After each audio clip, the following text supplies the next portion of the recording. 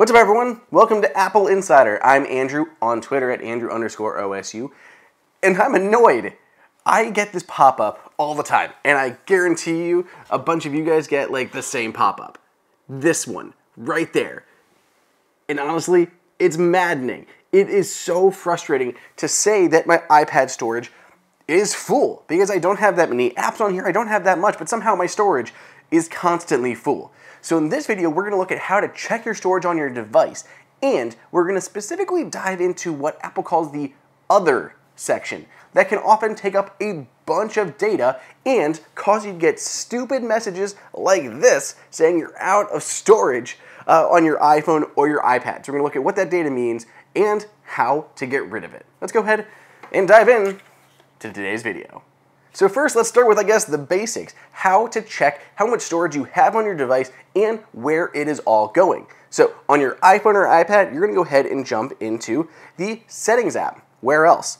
You're going to scroll down and tap on General, and then go down to iPhone or iPad Storage. So once you tap that, it's going to take a little while to load, especially depending on the size of your device. This is a 512 gigabyte iPhone, so it might take a few minutes longer than your iPad or your iPhone that's rocking 32 or even 64 gigs. It just kind of itemizing where that storage is going, what apps are taking it up, all of that. Now, something to note here, it's going to load eventually, but it still may not be that accurate. Let it load even longer if you're not sure, even just a few more minutes, because it can actually keep going through. Like, they put a bunch of stuff into Other, and then they may reallocate that back to different apps and such as it kind of continues to index where that storage is going. So especially for larger devices, it may take a little bit longer, and you may want to hold up a little bit more just to make sure everything is accurate. So mine's already loaded. So again, 512 gigabyte iPhone, I've used 345 gigs of that. But even right now, it doesn't give me my categories at the top. It just tells me how much so far that I've used, gives me some rough stuff down here, but my categories at the top, not yet loaded. Now, once it's loaded, you can see all the different categories where my storage is going. But that last one, that Other category, is what I want to dive into. Now, it just kind of gives you that just Other. It doesn't really spell it out for you. So what is Other storage?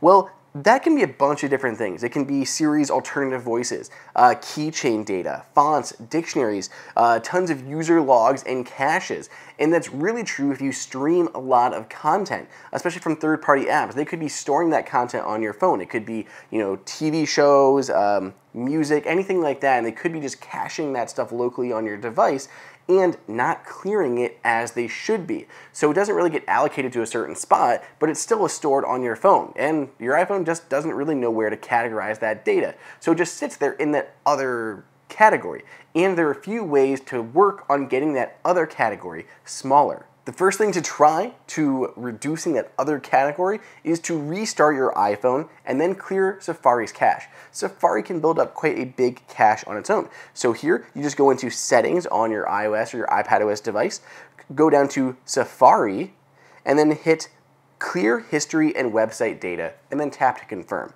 That's going to go ahead and remove quite a bit of stuff. In our demo, we actually removed about 1.5 gigs just by doing that on an iPhone 11 Pro. Not my iPhone 12 Pro here. But we can clear that cache from other apps as well, including third-party ones.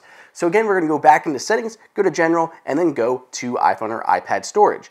We're going to wait for this to load once more, and when we scroll down the list, we can see all of the different apps that are being used on my device. If we jump into any of those, we can see how much data they are using. Now, they may have documents, so I'm looking at the GoPro Quick app, and I can actually see all of these images and everything that are stored on the device itself, and I can swipe across any of those and delete them, which can free up some space.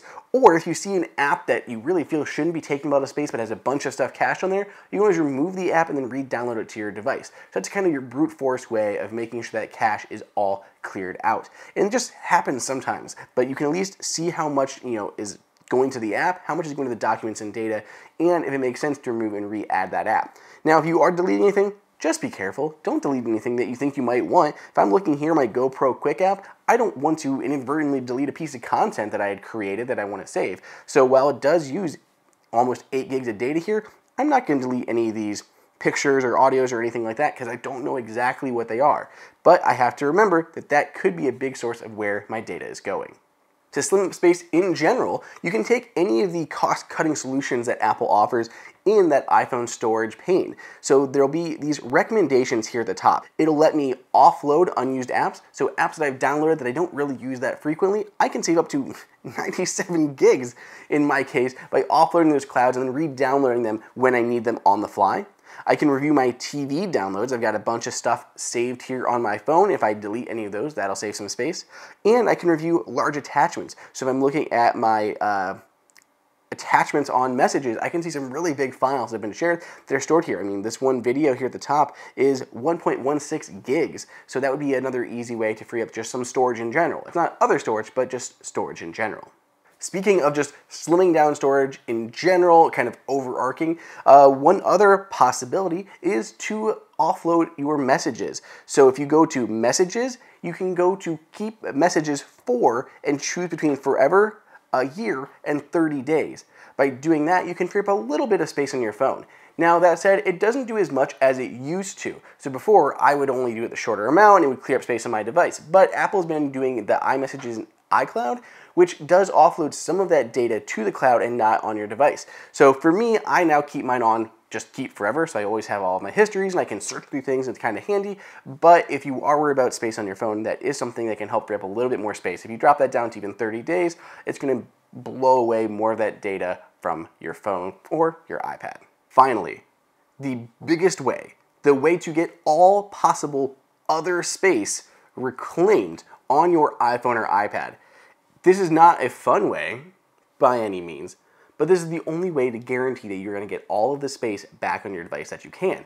And what I had to do to my iPad, because that alert kept showing up, and I have tried everything else in this list, and nothing is getting that data back. I have nothing kind of taking up space, and yet I have a huge chunk of other space.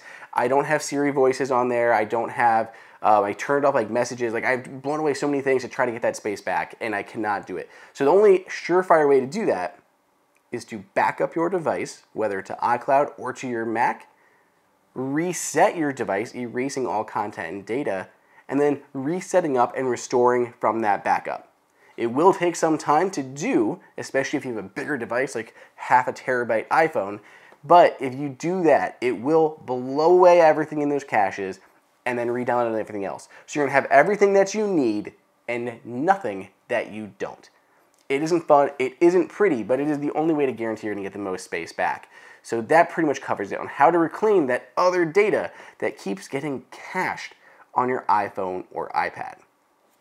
One other quick piece of advice, if you're an older device and you're maybe rocking a version of iOS 13, make sure you're updated to 13.6.1. Apple says there was a bug affecting prior versions in iOS 13 that were causing bloat in that other category of storage. So it only applies to those in iOS 13 before 13.6.1. But if you were on one of those versions, be sure to update to that latest version of iOS, specifically iOS 13.6.1 or later, and that should solve any issues you have with that other category expanding. So let me know what you guys think. Did this help you at all reclaiming some storage on your iOS or iPadOS device? Let me know over on Twitter at Andrew_OSU, and stay tuned to Apple Insider for more great tips, reviews, and news.